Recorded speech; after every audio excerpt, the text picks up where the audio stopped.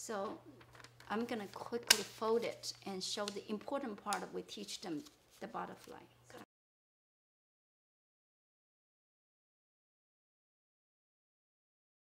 Fold it in half, and then you open it to make a line. Usually, a lot of time when you do origami, you folding the line for guide you. It's not really folding it. This is one of those things. And then you see this is your center. You fold about like here.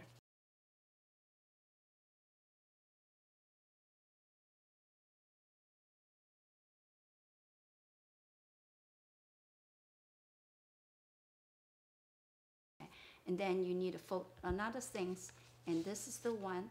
A little bit difficult sometimes to teach them, but this is however I turn it off, and then we show them when you fold, the white and the color one is almost the same size, and that's the way we show them how to do it. And the point, the one emphasize the point, it has to be there, and you fold it like this.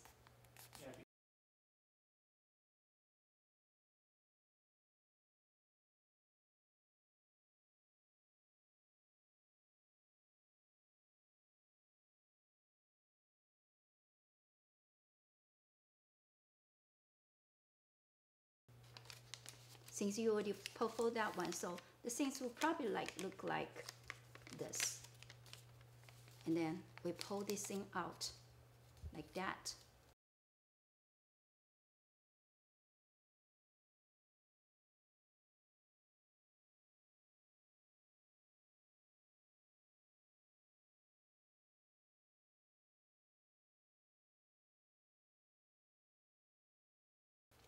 Can you see this?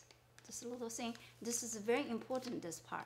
And then we tell them, turn it around, you still have that little line there, become like this, and this thing come out. And then, this is the part we stop at this point, show them how the things move. This is the mechanic to make the whole thing move. You hold the hands like this, you move, see that? Can you see? It's moving. They were so surprised. Oh, they are wings. Yes, that's what we want to let them know. It's wings. This butterfly's wing. You can make a bat out of it. You can make the airplane of it. Anything that can move, and that's the mechanic of this thing. And you do it like that.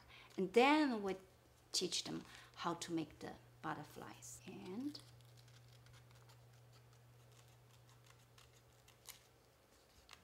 you can be very fancy. You can be very fancy. It can be very easy. Some little kids are very, very talented. They know they can get that.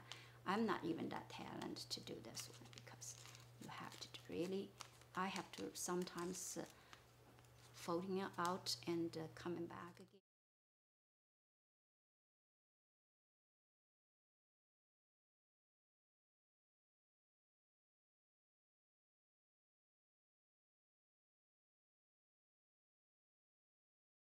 The little butterfly actually has two little things coming out. So that will be, since they already did that, so that thing where it come from here.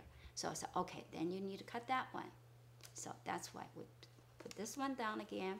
We cut that thing. And this thing has to be small and can be very long, and can be very short. But make sure, do not cut it off. That's what we tell them, do not cut it off. This has to be connected.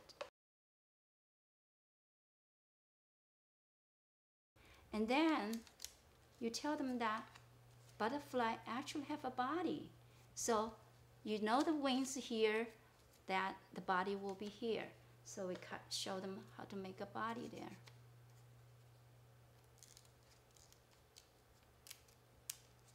Some butterflies' body is very big, so we just do something like that. And then you open this thing up again, and you see the body, right? Last, we tell them, okay, now you can let those two wings open. So each one has their own wings. The wings will actually open. So that's the last thing we have them to do. And just cut this part. And then they have that. And then at this point, they can do any adjustment they want to do, and with the butterfly. Yeah. Some people really, really very talented. They just do such good job today. And that's the butterflies moving. And this is the most important. This is the mechanic to make it move. And one of the boy actually think, I can make a bat out of this. Sure you can. They do. They do know that.